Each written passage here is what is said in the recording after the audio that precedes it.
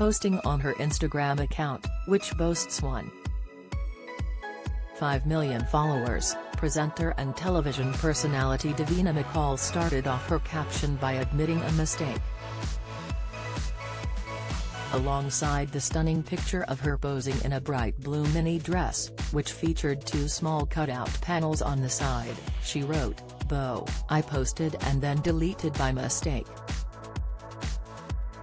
With her characteristic dark hair styled in a half-up, half-down look and her fringe sweeping across her right eye, she continued to thank her glam squad for helping her get her look together. She wrote, "Tonight on at Masquerade Sing-a-Rook Masked Dancer I was wearing at David Gamal London at Steve Madnook. Glam Squad at London at Cheryl Phelps Gardner at Abigail Rose White thank you as always.